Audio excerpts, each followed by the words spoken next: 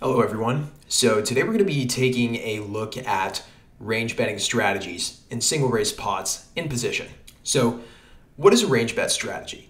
A range bet strategy is just a strategy where you use around a quarter pot or a 1/3 pot sizing.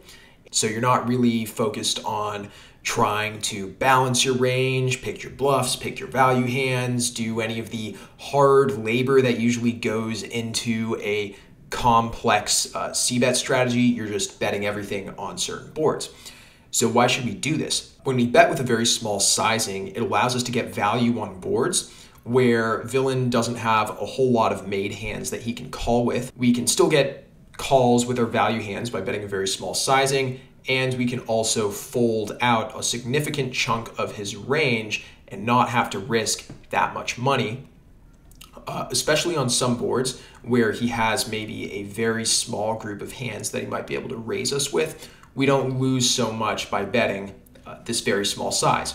This really allows us to utilize all of our range and get the most value out of it in certain situations. So what are some factors that contribute to range betting? So the first thing is we want to have a large nut advantage. That means many strong hands exclusive to our range that are not contained within villain's range.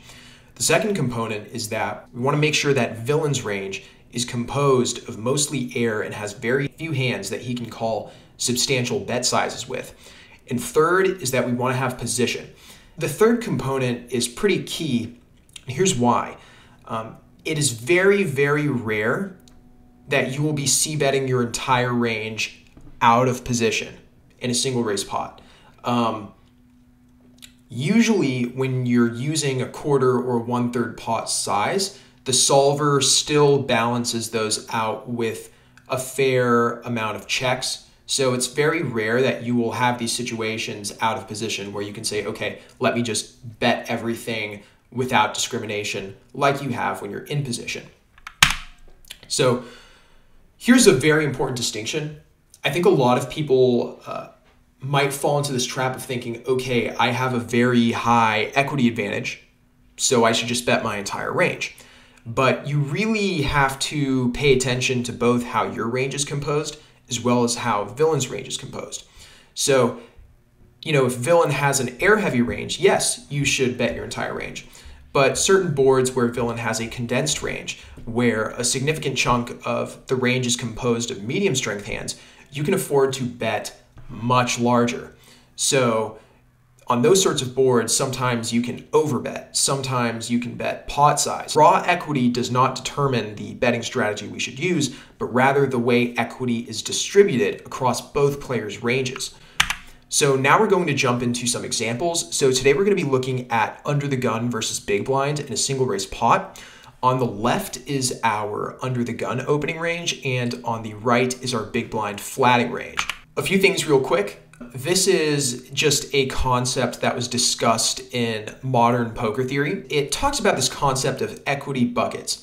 And basically the idea is that anything with greater than or equal to 75% equity can be classified as a strong hand. Anything between 50% and 75% is a good hand. And anything between 33% to 50% is a weak hand. And anything below that is basically trash. So with that in mind, let's jump into some examples. So the first example that we're going to take a look at is a trip ace board. Hero is pretty much betting his range around 93% of the time. So that's a pretty high c-bet frequency.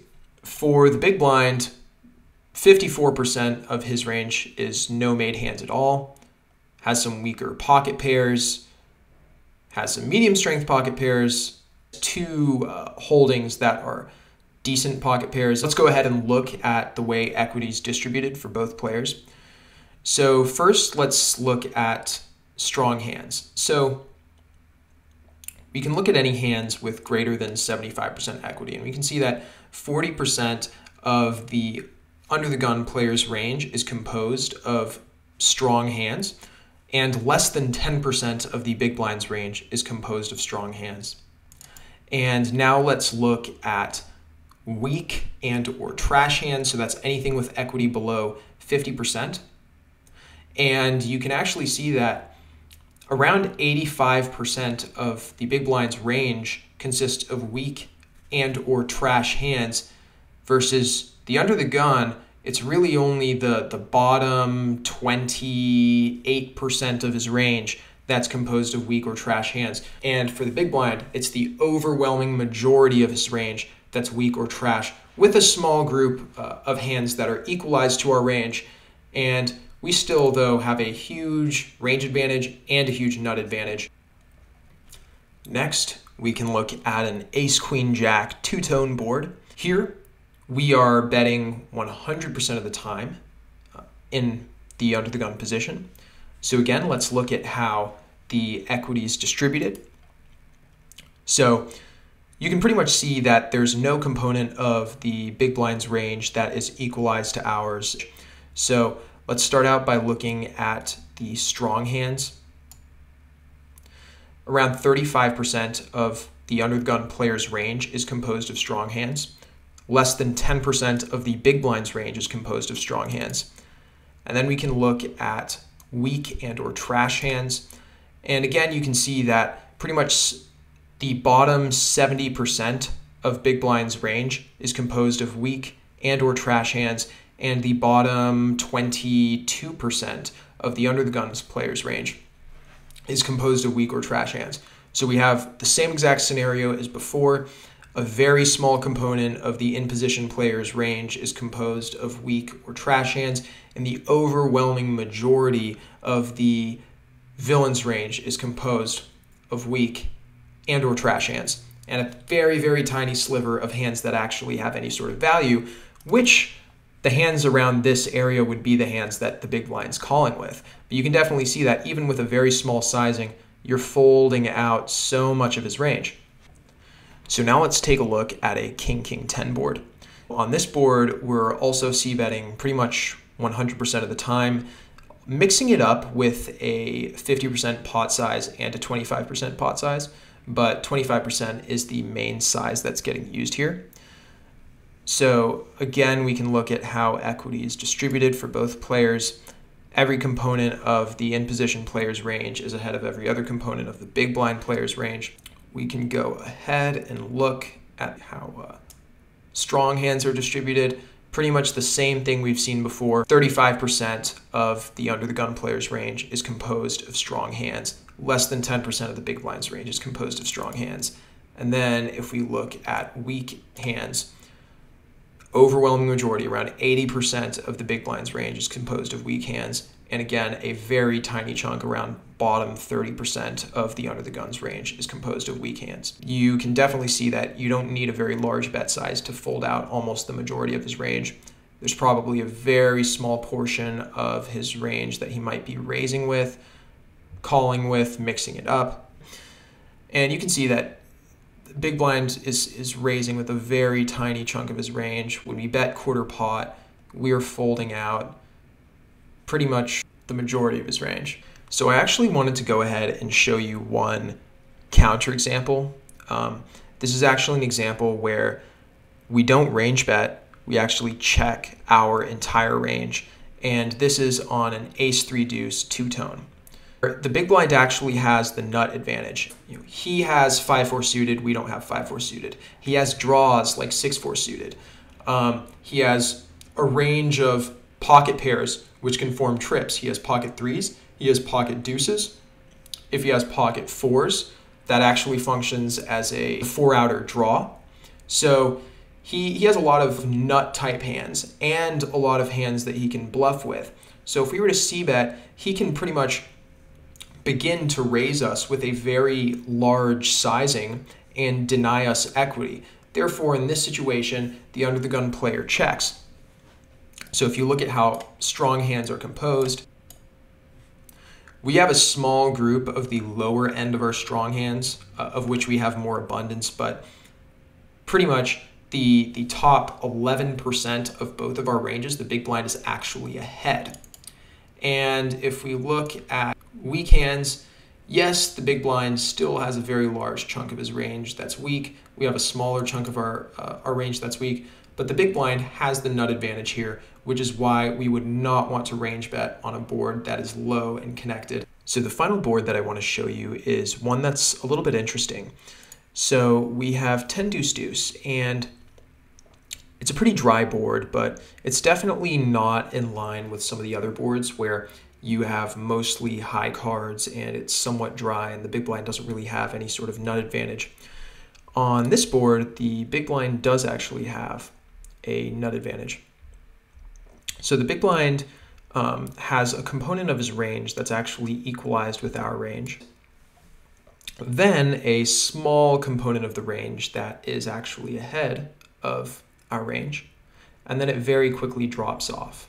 We have a significant chunk, around 25% of our range, that is composed of strong hands. He has a small chunk, around 3% of his range, that is ahead of our range. So why should we be betting our entire range on a board like this, where big blind does have somewhat of the nut advantage, and not betting any of our range on a board like this, where big blind also has a small nut advantage, obviously significantly more nut advantage on this board than he does on this board. Although big blind has some hands that are ahead of our range, there aren't really any cards that could come that would increase his equity. But there are a lot of cards that could come that could increase our equity. If an ace comes, if a king comes, if a jack comes, suddenly a significant chunk of our range will be strengthened. The big blind tends to have a much higher turn probing frequency on an ace-3 deuce board on various runouts. So if you look at a 4, a 5, another deuce, another 6, another 7. So if you look at the turn report for a 10 deuce deuce board, after we have c-bet the flop, there are really not any cards that could come out on later streets that result in a substantial turn probing frequency from the big blind. So that's one of the reasons why we can range bet a board like 10 deuce deuce, because although the big blinds might have some moderate nut advantage, there aren't really cards that can result in a drastic change of equities, which means that the big blind can't really raise us in a polarized manner. Whereas on an ace-3 deuce board, if we did start to c-bet, the big blind could raise us in a very polarized manner. He'd have a host of draws, a host of made hands, made straights, a host of flush draws, various combos that have connected with the board.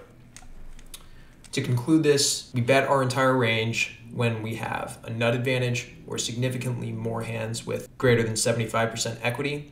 We have position, and more than 50% of villain's range is weak or trash. So that'll be it for today. Thank you so much for watching, and stay tuned. I have a bunch more content coming. Now I actually have time to create stuff, so I'll try to create some stuff that you guys like and find interesting. All right, have a good day.